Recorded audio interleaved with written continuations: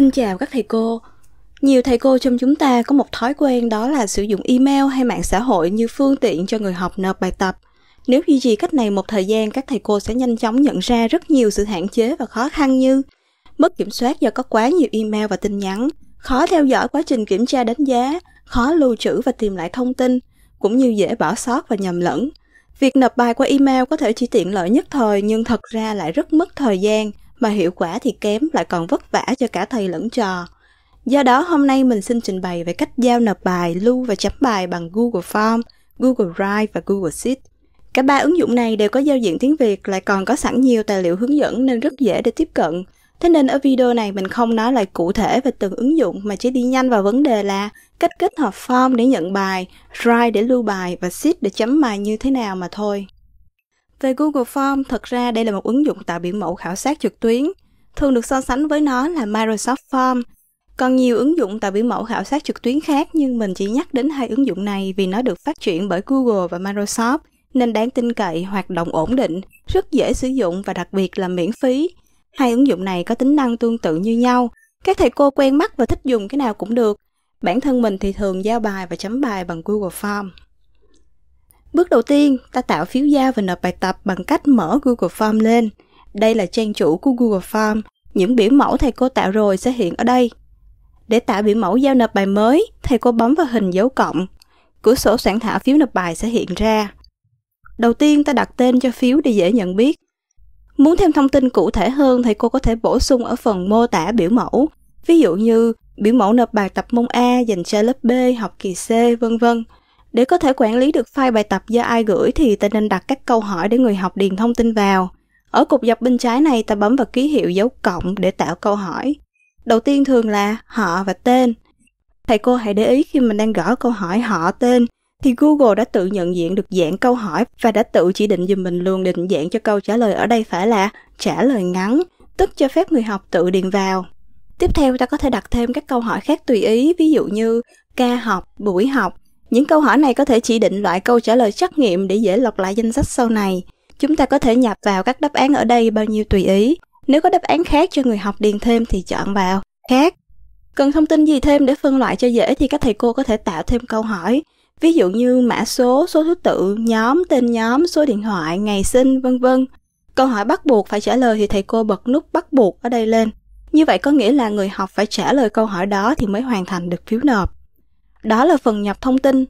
Tiếp theo ta đi vào phần chính là tạo câu hỏi để người học nộp bài tập. Ở mục chỉ định dạng câu hỏi, thầy cô chọn dạng câu hỏi là tải tệp lên. Lúc này Google sẽ hiện lên bảng thông báo xác thực như sau. Thầy cô chọn tiếp tục. Tiếp theo ta nhập câu hỏi chỉ báo nộp bài. Nếu muốn thêm phần nội dung mô tả, có thể bấm vào dấu 3 chấm ở đây, chọn hiển thị, mô tả. Chẳng hạn như thầy cô có thể nhắc lại hạn nộp bài hay các tiêu chí chấm điểm. Thầy cô cũng có thể tự chỉ định dạng file nộp bài bằng cách bật chế độ, chỉ cho phép các loại tệp cụ thể. Ở đây có nhiều option cho những dạng file nào mà ta cho phép người học nộp. Thầy cô có thể giới hạn một hoặc nhiều lựa chọn hoặc không chọn cái nào hết, tức chấp nhận mọi loại file. Ở phần số lượng tệp tối đa, ta có thể cho phép người học nộp từ 1, 5 đến 10 file bài tập cho mỗi lần. Ở mục kích thước tệp tối đa, thầy cô có thể chỉ định tùy ý một giới hạn để kiểm soát việc người học gửi file có dung lượng quá thấp hoặc quá lớn. Thầy cô để ý ở dòng phía dưới là biểu mẫu này có thể chấp nhận tối đa 1 GB dung lượng tệp.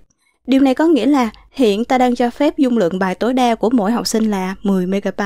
Không cần biết có bao nhiêu học sinh, nhưng tổng dung lượng bài tập của cả lớp cộng lại thì không được vượt quá 1 GB. Để có thể điều chỉnh lại giới hạn này, ta có thể bấm vào thay đổi.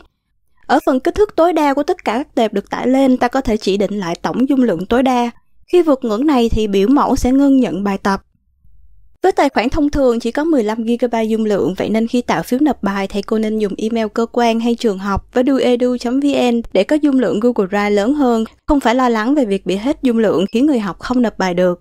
Tiếp theo ta chỉnh thêm một vài thông số bằng cách bấm vào ký hiệu cài đặt ở phía trên góc trái màn hình. Ở cài đặt chung, ta chọn vào phần thu thập địa chỉ email của người nộp câu trả lời. Phần xác nhận trả lời có nghĩa là cho phép người học tạo bản sao câu trả lời qua email. Ở mục yêu cầu đăng nhập, ta có thể giới hạn mỗi người học chỉ được điền phiếu nộp bài một lần. Ngoài ra có thể xem xét thêm có cho phép chỉnh sửa lại sau khi đã nộp, hay có thể xem lại thống kê và bài nộp của những bạn khác hay không.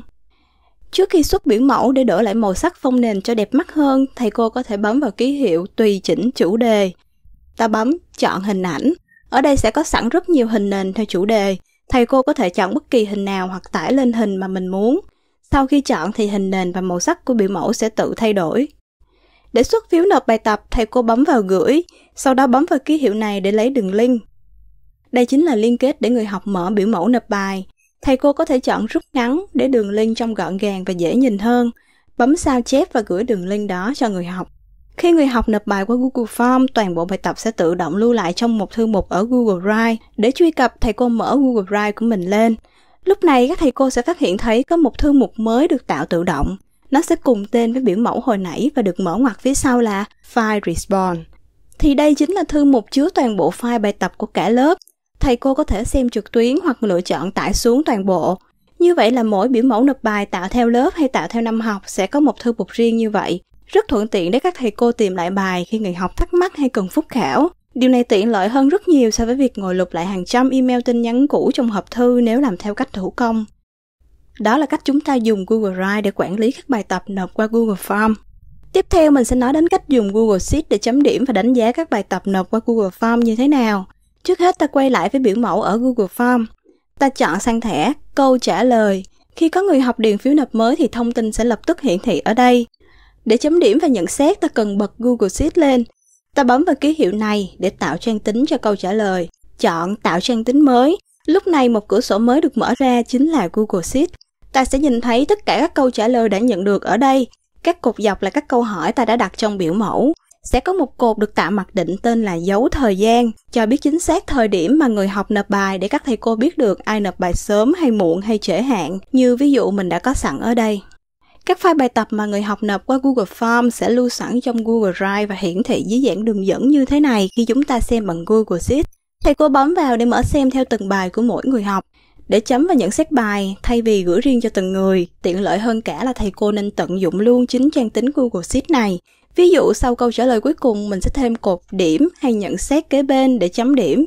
Sau khi đã chấm xong, để người học có thể xem được, thầy cô kéo lên góc trái trên cùng, bấm vào nút chia sẻ, chọn nhận liên kết. Lúc này sẽ hiện lên link để thầy cô gửi cho người học xem. Thầy cô nhớ lưu ý thêm các tùy chỉnh riêng tư là cho phép người học được xem, được bình luận hay được sửa. Đừng chọn mục cho phép chỉnh sửa vì như vậy là cho người học thay đổi kết quả chấm điểm. Với cá nhân mình thì mình thường cho người học trao đổi thắc mắc về điểm trên trang tính này luôn, nên mình sẽ chọn là cho phép nhận xét. Trong quá trình chấm điểm, nếu có câu hỏi muốn người học làm rõ, mình có thể bấm chuột phải vào ô thông tin của người học, chọn nhận xét, điền trao đổi của mình vào đây.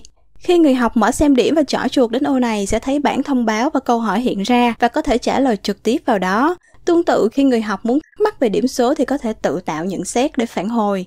Mọi trao đổi và cập nhật đều thực hiện trên bảng điểm một cách công khai, không cần nhắn tin riêng qua lại với nhau nhiều lần nữa. Như vậy vừa rồi mình đã trình bày các bước cơ bản để tạo phiếu giao nhận bài tập bằng Google Form, kết hợp lưu trữ bài bằng Google Drive và chấm bài bằng Google Sheet.